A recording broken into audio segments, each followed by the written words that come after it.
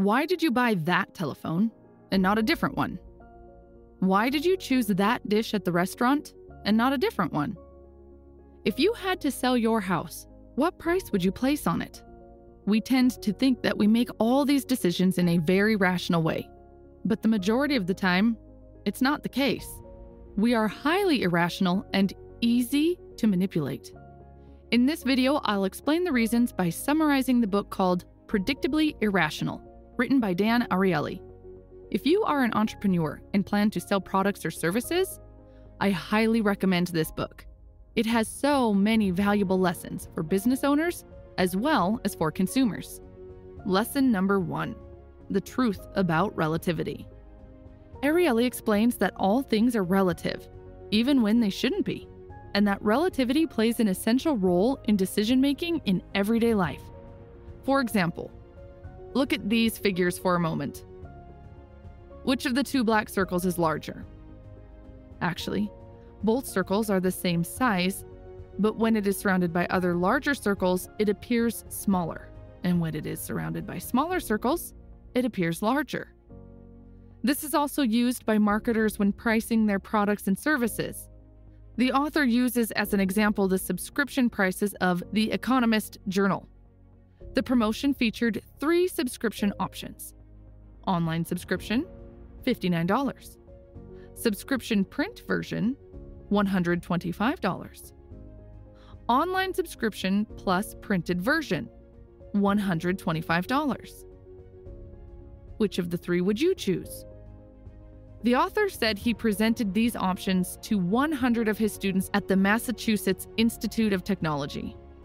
16 students chose the first option, none chose the second, while 84 chose the third, which I am sure was also the one you would choose. The author tried another experiment, presented the same offer, but eliminated the second option, which was the one that no one chose. What could change? After all, no one chose the second option. Well, actually, this time, the result was different. 68 students chose the first, and 32 chose the third option, the combined option. What caused this change? The author explains that the cause of the majority choosing the combined option in the first experiment was the presence of the second option. This option suggested that choosing the combined subscription was a great price. However, in the second experiment, when removing the lure, the majority chose the first. As you can see, our brain is programmed to look for comparisons to make decisions.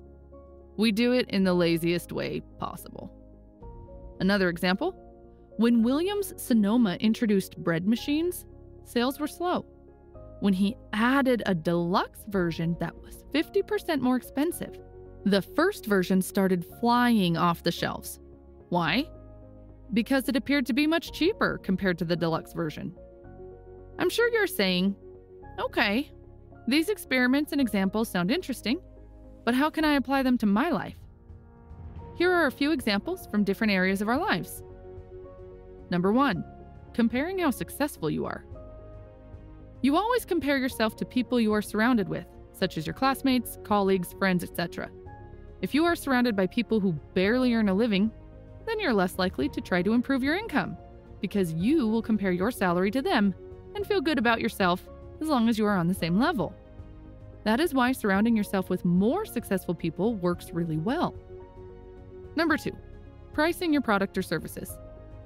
Customers typically do not know the actual real value of the product or service they wish to purchase, and instead rely on the prices listed by a shop or suggested by a salesperson. We don't have an internal value meter that tells us how much things are worth. I mean, seriously, how would you value the computer or the phone you are using right now? So as an entrepreneur, next time when you are setting your prices, try to provide some way of giving the customers an easy method to make a meaningful comparison. Even if your product is something new in the market, you should still provide some way of comparison. For example, you can buy this book for $5. It is just the cost of 1 Starbucks coffee. By simply not drinking one coffee, you can learn the fundamentals of dividend investing. This might not be the perfect example, but it still provides some way of comparison. Number 3, shopping. If you are buying expensive items, be careful if you are also offered extra items. For example, after buying a $300 suit, items such as a belt and tie priced at $10 will seem quite cheap to you, and you will be less likely to negotiate their price. 4. Dieting. Eating on a small plate can make you feel like you have actually eaten a lot. Before moving to another chapter, I would like to talk about one more experiment that is mind-blowing. To be honest, I'm a little worried that this information I'm about to share is freely available because it is very powerful and can be quite dangerous in the hands of people who have bad intentions. Now, in all those experiments that we just discussed, we had to make decisions based on visual information. We use our visual senses every day, so we are quite good at using them. But as you saw, despite that, it was still very easy to manipulate you because we humans make decisions in a very lazy way. Now, how about if you have to make a decision in your head and there is no visual? Do you realize how much easier it would be to manipulate you? To understand it better, let me tell you about an experiment. In this experiment, they asked people across many countries if they would be willing to donate their organs after they die. In some countries, a huge amount of people said yes, and in some countries, huge amounts said no. For example, over 98% in Austria said yes, but in Germany, it was only 12%. Now, some people would say that culture, religion, or politics are different in different countries, and because of that, the results are so different. But it's not the case here. We're talking about Germany and Austria. They are neighboring countries, have very similar cultures, similar history, similar religions, and similar people. So what is going on here? And why are the survey outcomes so different? Well, it turns out it's because of the way the question was asked in the survey form. In Germany, the form said, check the box below if you want to participate in the organ donor program.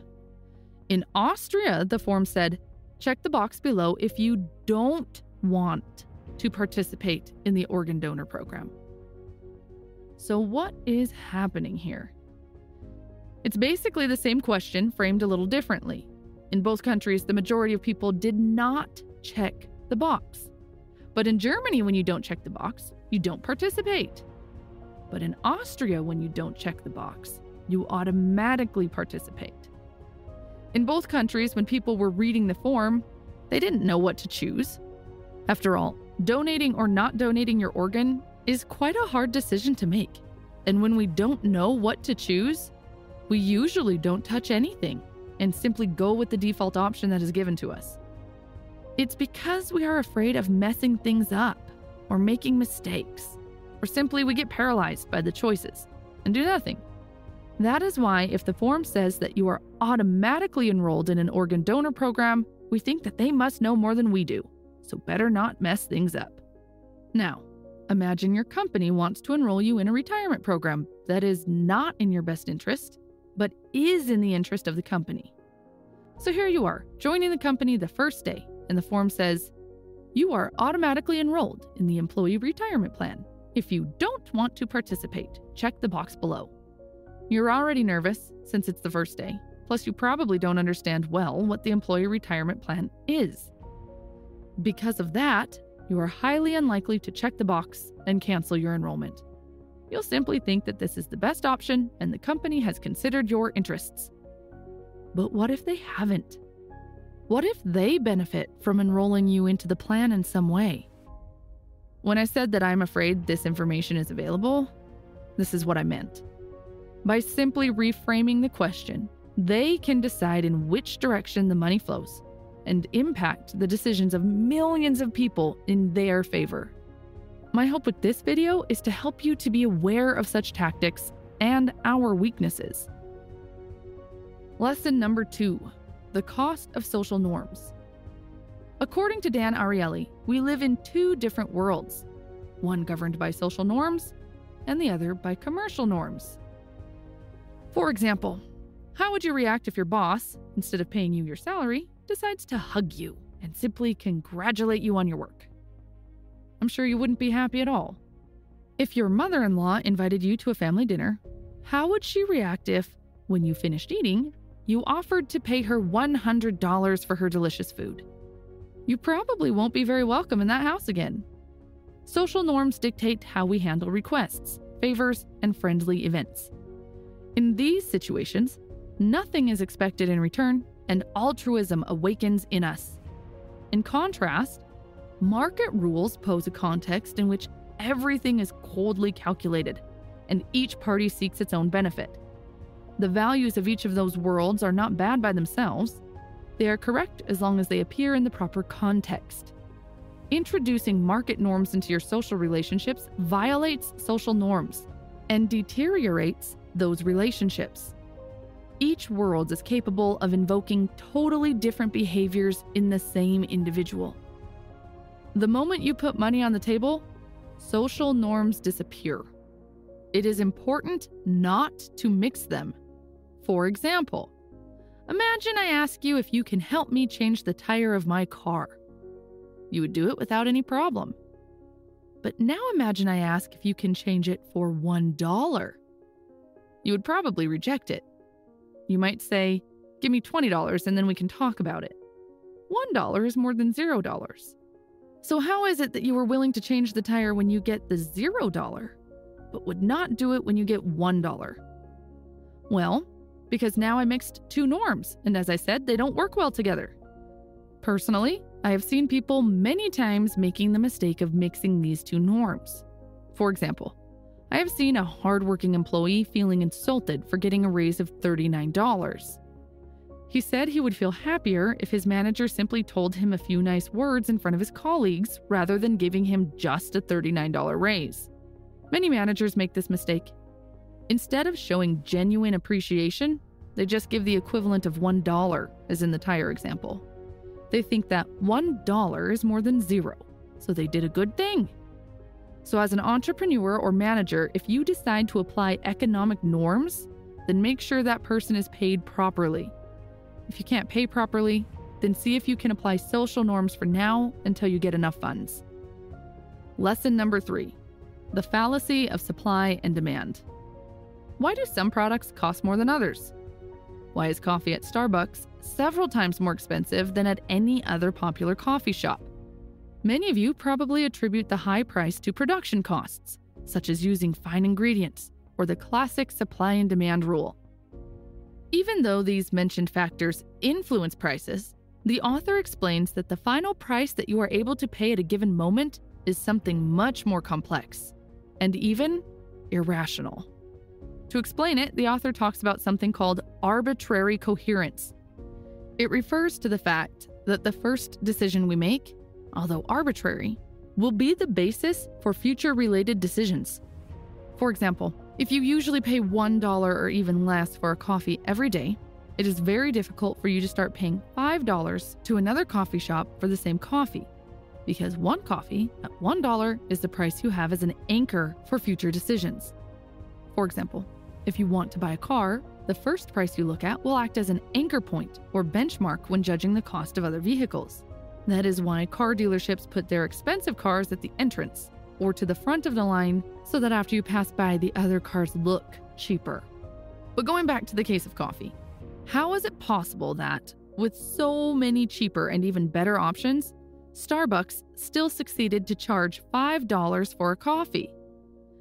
Ariely explains that it is possible to manipulate people's anchor or reference price by changing experiences. This is what Starbucks did.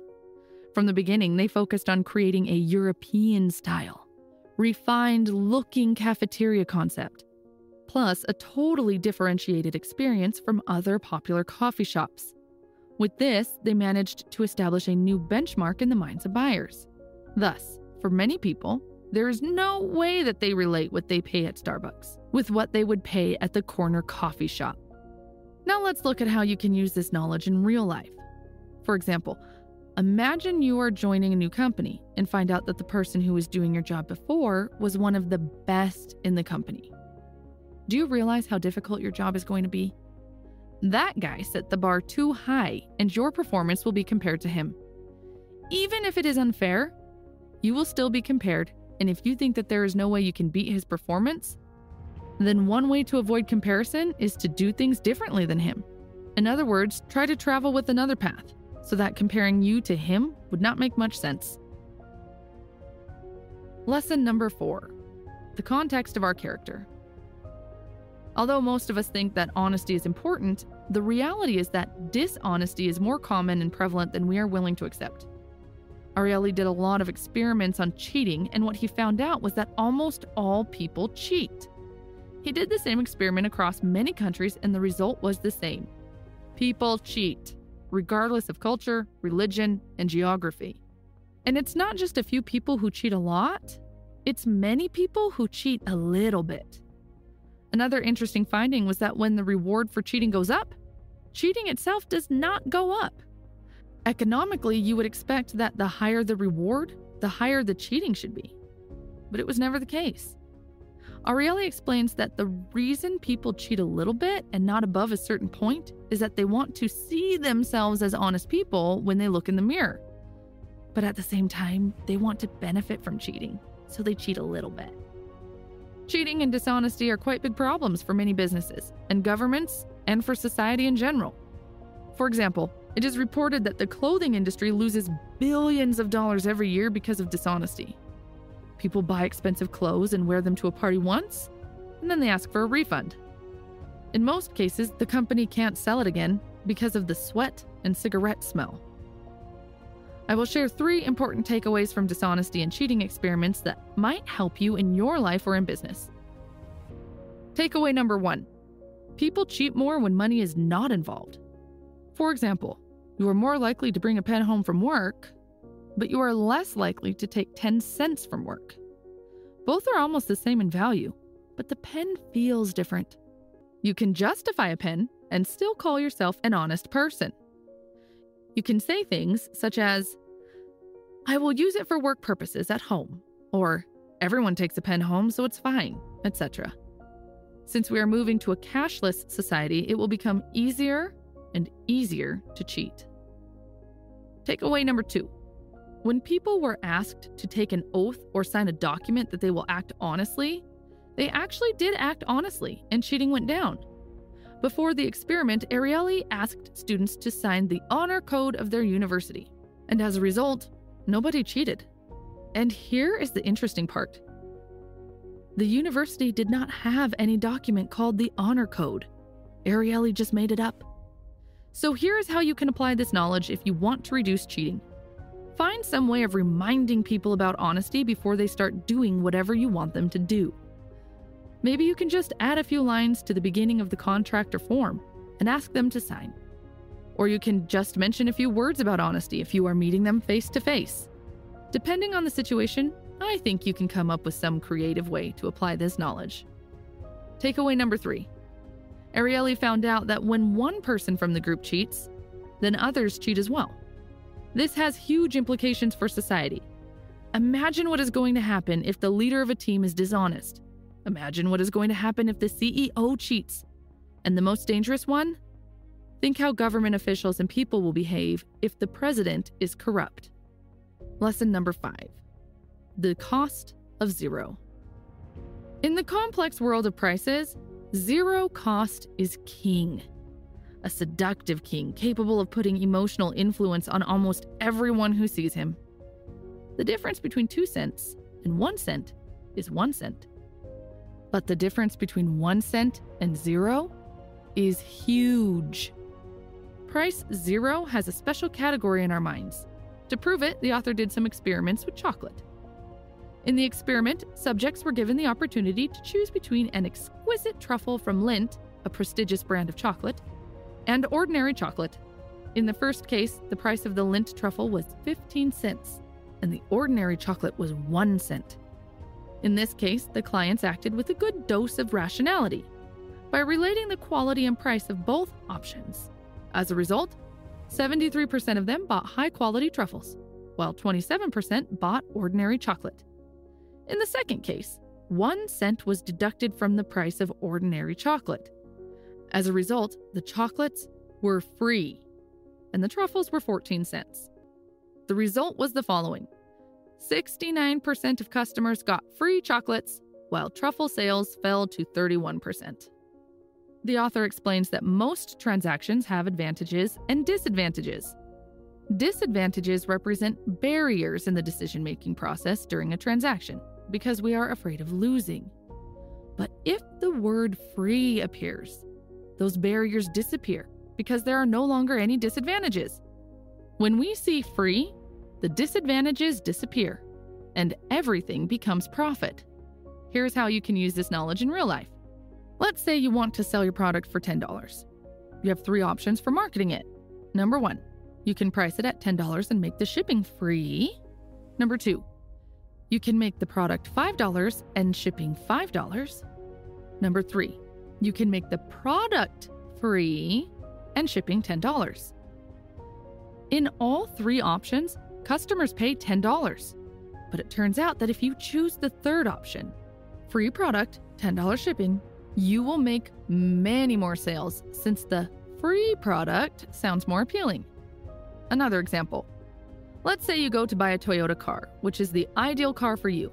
But when you reach the dealer, you see that they are selling BMW almost for the same price. Plus, the oil change is free for 3 years. You might be tempted to buy a BMW because of free oil change. But if you look at it logically, you will see that oil change is not an expensive thing to do. But maintaining a BMW is. You might think that you are gaining something because of free oil change, but oftentimes, free offers involve spending a lot of money in the long run. One final note about free. Once you give something for free, it is very difficult to go back and start selling it. As an entrepreneur, if you have been giving out something for free, and now if you decide to sell it, you will have a very hard time. So think carefully before promoting something as free. Lesson number 6, keeping the doors open. You probably know the expression burning the ships.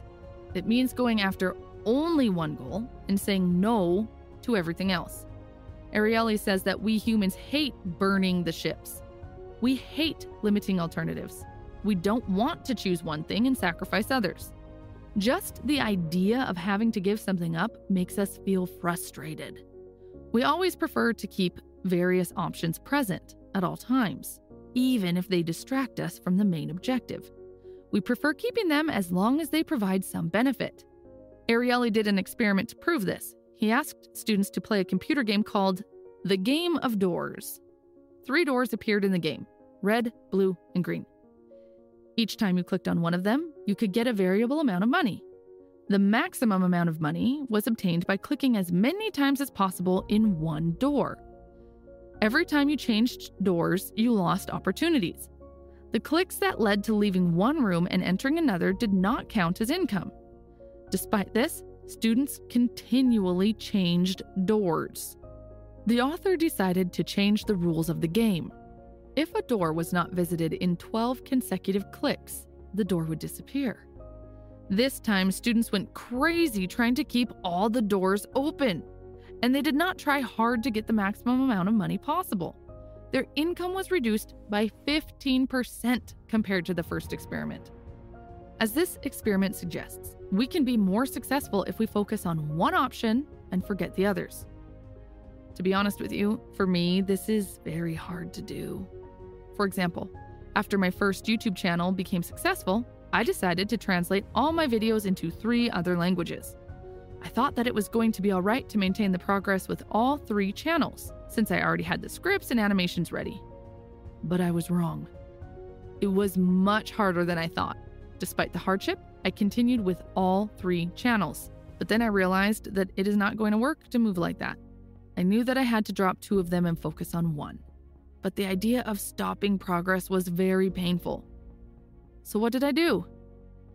Instead of stopping progress, I hired another member of my team so that I could continue with all 3 channels.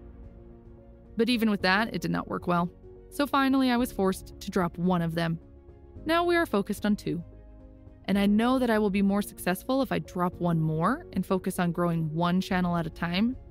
But so far, I can't do it because I have quite a lot of progress, and the idea of losing that progress is very painful. And because of that, I have 3 channels in progress and none of them have been successful. So as you can see, I am not the right person to advise you to focus on one thing. But I have learned a very important lesson, and it is this. Resist the temptation from the beginning to start more than one thing. Let me repeat. Resist the temptation from the beginning. Because once you get some progress, it is 10 times more difficult to stop and focus on one thing. Lesson number 7. The high price of ownership. Ariely explains that once we own something, we don't want to let it go. We start to value it more than others do. It also explains why trial promotions and money-back guarantees work so well. Once we have it, we don't want to lose it. Imagine that you decide to sell your house. The first thing you will do is remember what you have experienced in it. Those memories will influence the price you set.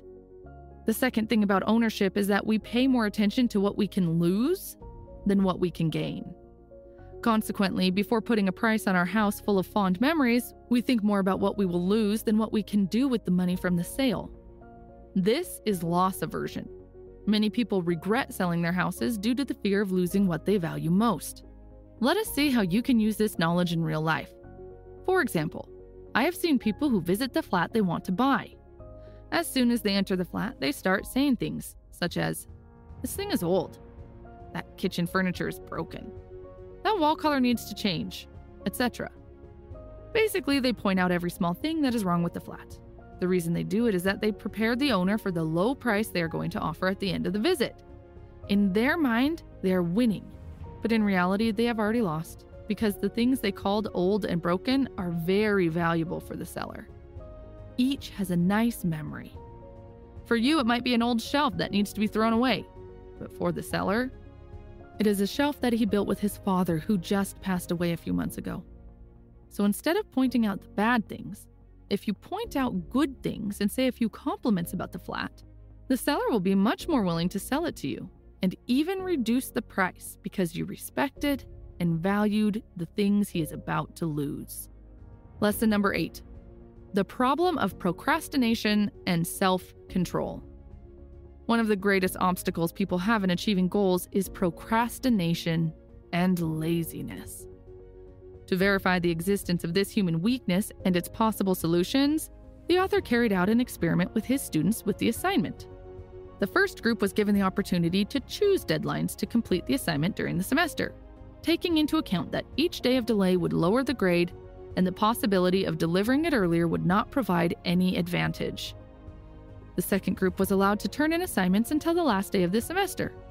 The third group was given strict deadlines by the teachers.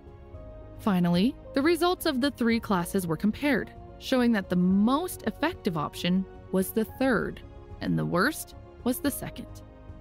This shows that restricting freedom and setting strict deadlines improves laziness and procrastination. If you are procrastinating doing certain things or achieving certain goals, then see how you can create strict deadlines or limitations for yourself. For example, I am lazy and procrastinate a lot. I used to plan the day, but at the end of the day, when I look back, I would find out that I have not accomplished much. That is why I started using the Pomodoro technique. In case you don't know, Pomodoro is a time management technique. Using this method, you work on a task for 25 minutes, take a 5-minute break, and work again for 25 minutes. After completing 4 mini sessions, you take a longer break for 20 to 30 minutes, and then you repeat again. The reason this technique is so effective is that it provides small deadlines and forces you to finish the task by the end of those deadlines. Soon, I will have a separate video explaining the Pomodoro technique. Lesson number 9, the power of price. I am sure you know about the placebo effect commonly used in medicine. You give an empty capsule to a patient and say that it should reduce his pain, and the patient actually reports improvement in his condition. Ariely did a similar experiment, but with prices. Students were brought into a room where they were hooked to a machine that would send tiny shocks into their bodies while they estimated the level of pain. After a while, the students were given a painkiller costing $2.50. And then the process was repeated. Almost all students reported feeling less pain, which is interesting because the painkiller was only a vitamin C tablet. Ariely then repeated the experiment with one change. He told the students that the tablet now costs 10 cents. This time, students reported less pain relief, even though it was the same pill. Students reported more pain relief when the price was higher and vice versa. There is a famous saying, "You get what you pay for." This saying is true because we actually expect to get more value from an expensive product and less value from the cheap one. That expectation is a very important factor. If you eat a meal from a fancy plate, you will feel it was more delicious than the one you eat from a normal plate, even though it is the same meal. So when you are shopping, always be aware of the effects of prices on you. Whether you are aware of it or not, it will impact your decision. Thanks for watching and have a great day.